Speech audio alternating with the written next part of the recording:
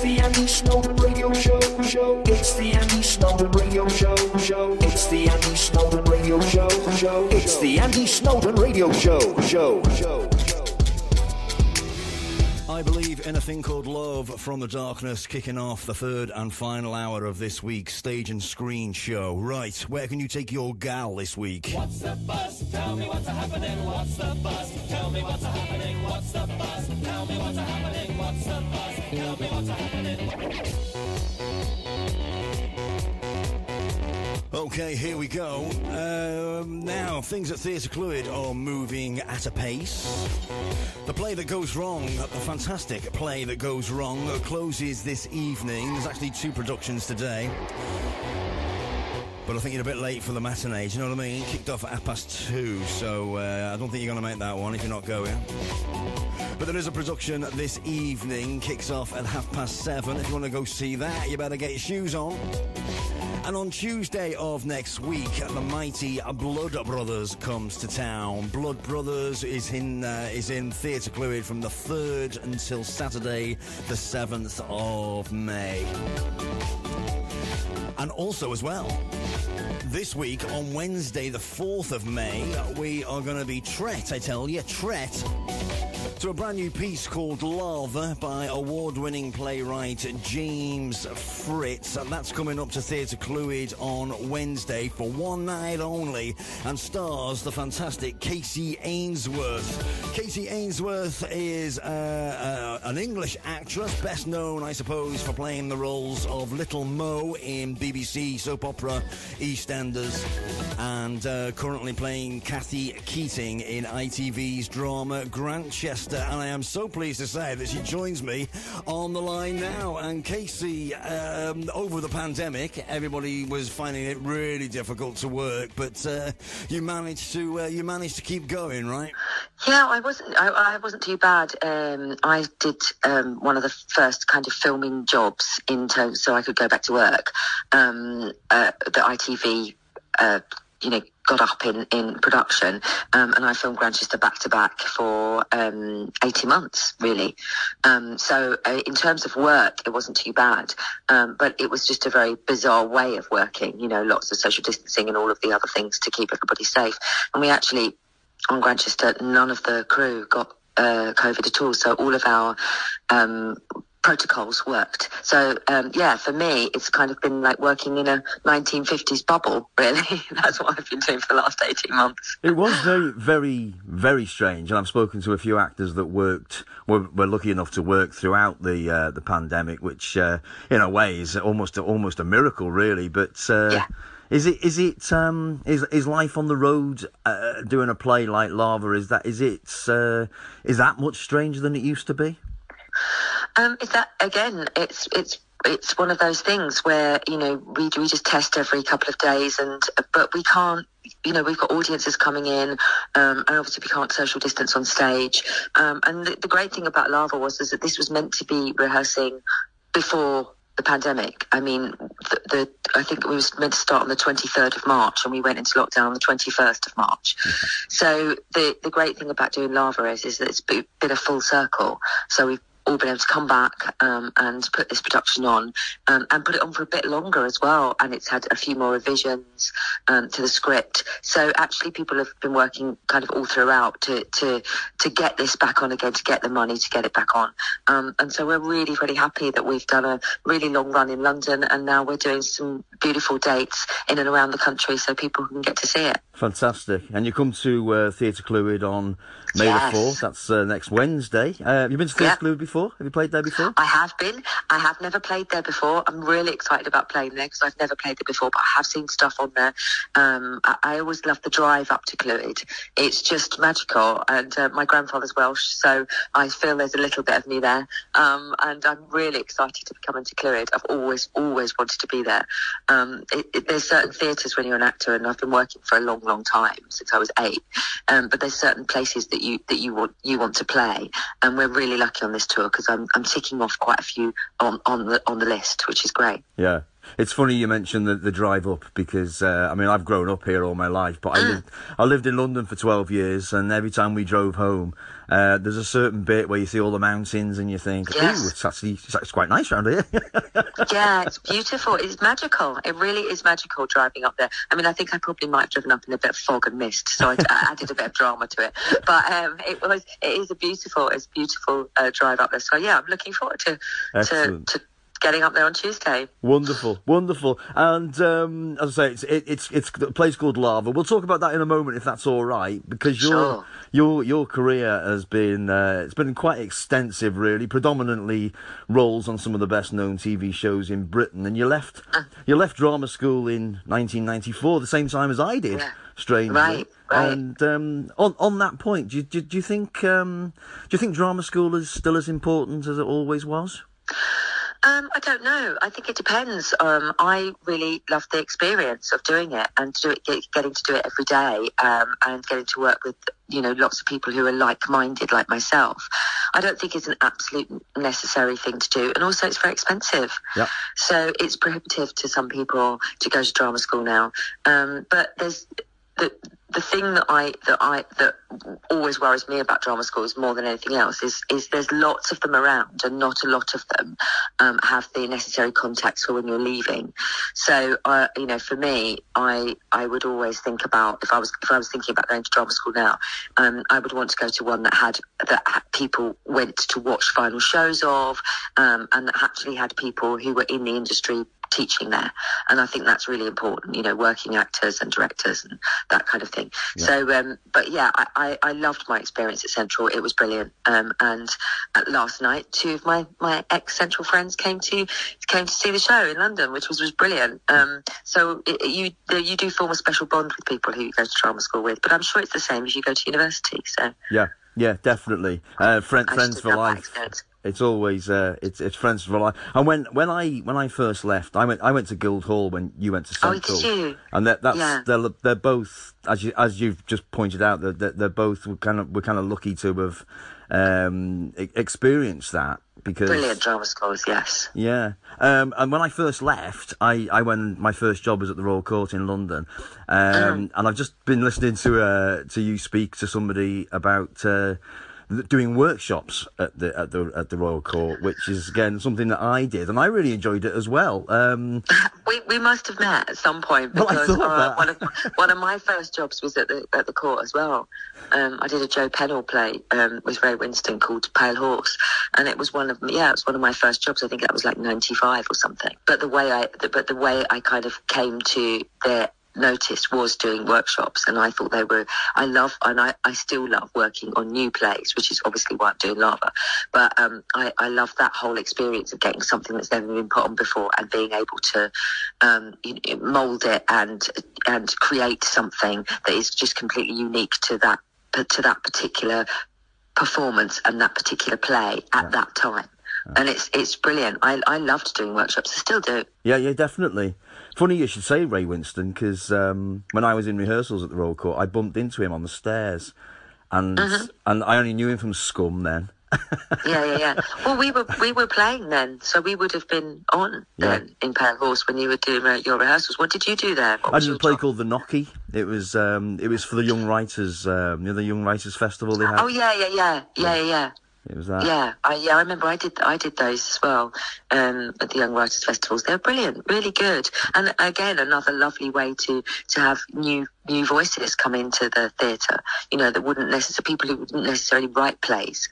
And then they help them develop things, and getting people young to say, you can be a playwright, you can write a play. Yeah, it's brilliant. Yeah, absolutely. And as I say, arguably you've appeared in some of the biggest shows the UK has to offer. Call the Midwife, Touch of Frost, Midsummer Murders, EastEnders, of course, and Grantchester, which you've just mentioned, and you're still appearing in as Kathy Keating. Life, I've always thought, just pointing on EastEnders, I've always thought that an actor's life is rather strange, because one minute you're a jobbing actor, so to speak, and the next minute you're one of the best known faces on TV, with a storyline being discussed on chat shows and the news. It must be very, very bizarre. Yeah, I think when you do EastEnders, it is like a juggernaut. So you don't really get to do much outside of it, and so you are in that kind of Walford bubble, so you don't really notice it until you leave, or you're leaving, and you kind of go, wow, all of that stuff that I did. So I've kind of thought about it in retrospect. I never used to watch myself either, and now I think it's coming back on. Classic EastEnders is coming back on one of the channels, and I think the Slater sisters are about to arrive. So it will be quite interesting to see, to watch a few of them and see how we developed over the time. But yeah, it's a crazy time, and you do spend. You are instantly recognisable, like the back of your head is instantly recognisable when people shout you in the street, people come and hug you, people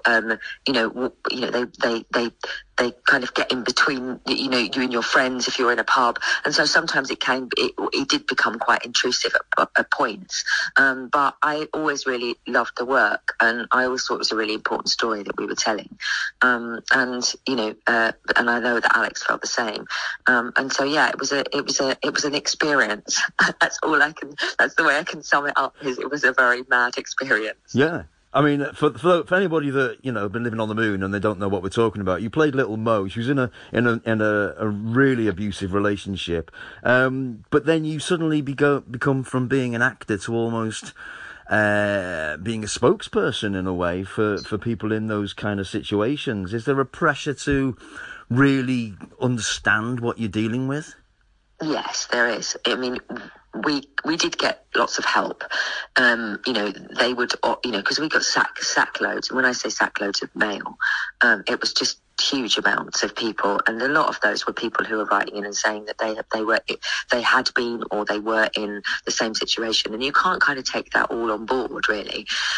So I had a lot of help from Refuge, and I was able to kind of pass things on to them.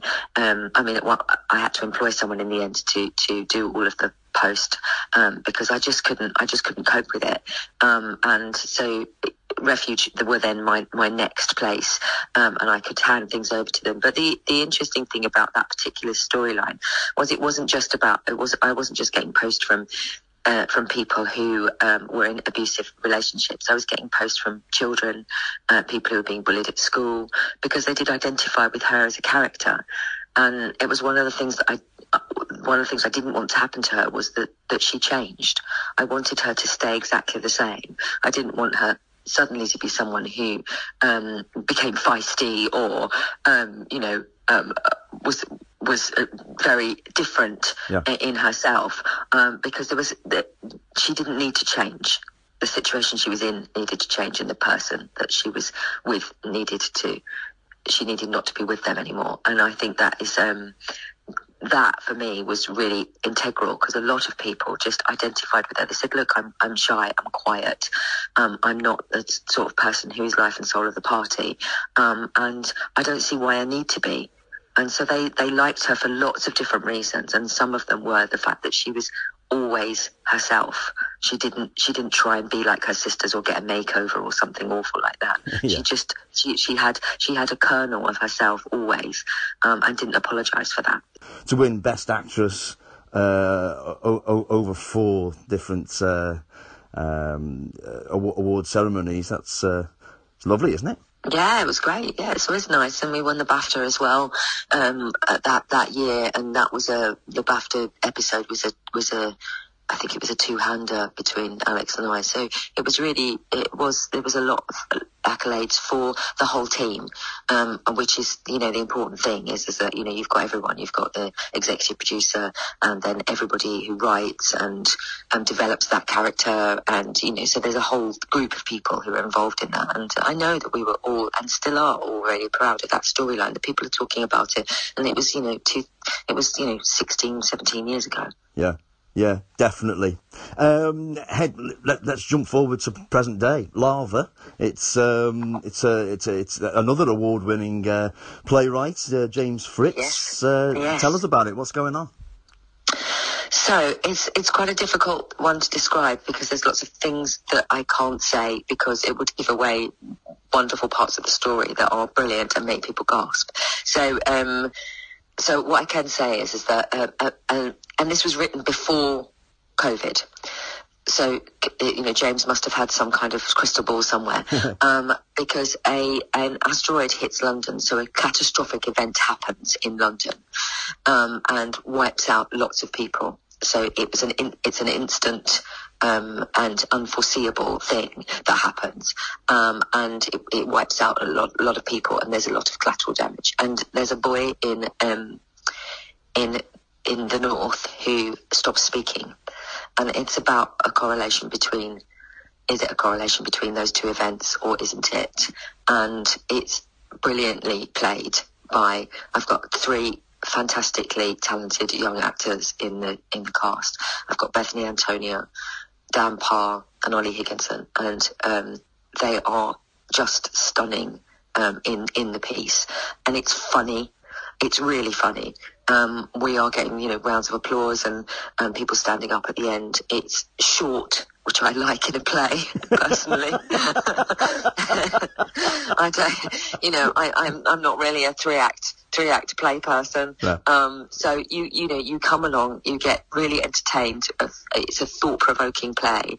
We have had people say to us, I can't stop thinking about it. And these are people in the industry saying, I can't stop thinking about that play.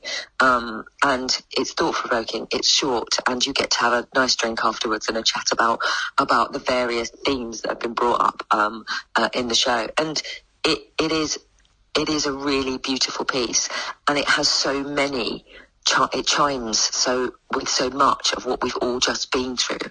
A catastrophic event where people lost their lives, and now we all feel like, well, that happened, that just happened, and everything shut down, and all of the things that happened around COVID, and so it has echoes of what we've all been through anyway. So it's really timely.